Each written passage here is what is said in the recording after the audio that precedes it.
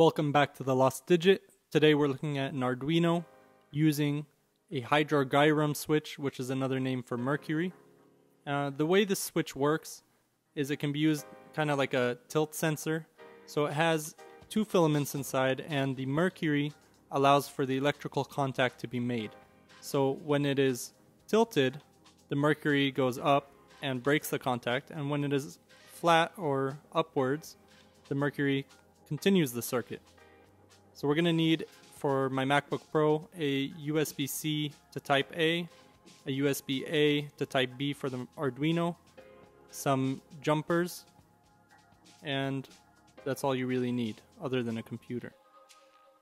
So first thing to do is to connect the G to ground, and we'll put that usually with a black wire to the ground on the Arduino.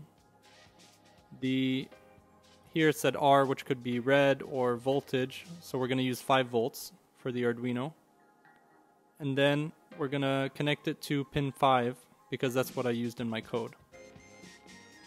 That's all you really need in the beginning to get started and try my demo code. Just plug in the Arduino, plug in the adapter if you have a MacBook, and then plug it to your computer. The rest will all be done on the computer. So if you open my GitHub, the Lost Digit, from the link below, you'll find the Hydrargyrum sample code, which I've written. And the way this works is you can download the file or just copy and paste it into your Arduino IDE. And first we initialize the pin to 5 because we plugged it to 5, and then I create a variable called tilt, and that is just going to be the sensor reading. Next, in the setup, we set up the serial connection to 9600 for the baud rate, and then we set the pin mode, which is pin 5, as an input. So this way the Arduino knows to read from this pin, not to write to this pin. Now in the loop, which will be running continuously, we'll have digital read pin 5.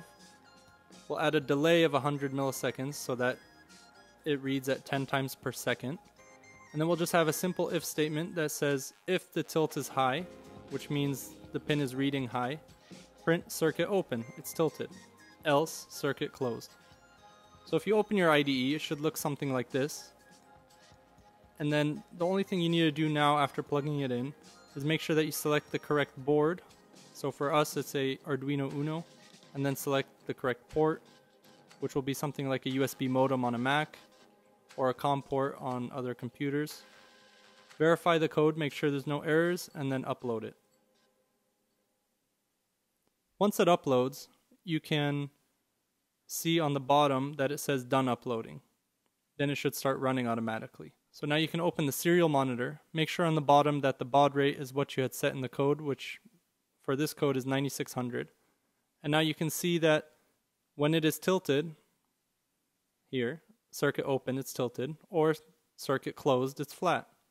This is a great alternative to programming an accelerometer because this will allow you to know whether or not your device or robot or project is tilted without having to use an accelerometer. So you don't have to read all these different directions and XY coordinates and Z.